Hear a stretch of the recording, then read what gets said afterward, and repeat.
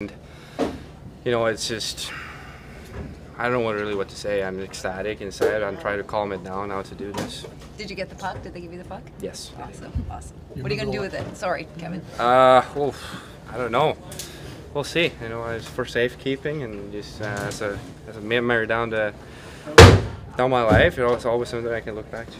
Thank you. Ever do it before as a kid, maybe? Or? No, I've hit the post in juniors. That was a bad try, though. But no, it's one of the dreams that I always had, that I wanted to score a goal, and now I had the opportunity. I tried to win the Classic, didn't really make it, and now it was just everything came together with how it went. Did you ever have it in your head? Did you have it in your head that if it ever happened, you'd go to the bench for the?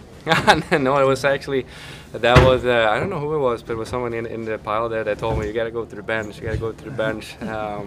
So I appreciate that gesture from them. Were you confident the whole time that the puck was going to go in? No, I thought they went into my own net first, actually, because I didn't see it. As soon as I shot, I see three guys jumping towards me. And I had no idea where it was. You know, I didn't hear anything, I didn't see anything, you know, and then you kind of become a little bit more aware of what's happening, that the guys are starting looking up ice.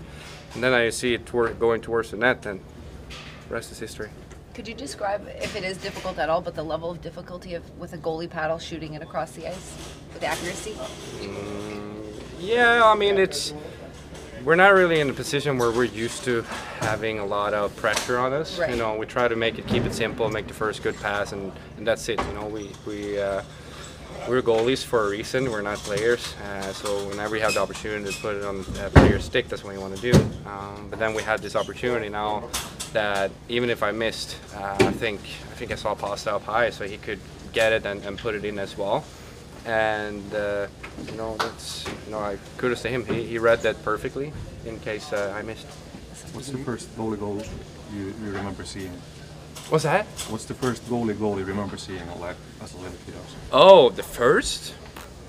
I Movies? mean, I've seen numbers. Like I've seen Hextall, seen Brodeurs, Pekarina's last one, you know, and it was actually a junior guy back home in Sweden that scored earlier this week. So I got pretty jealous of him that he managed to do it at such a young age.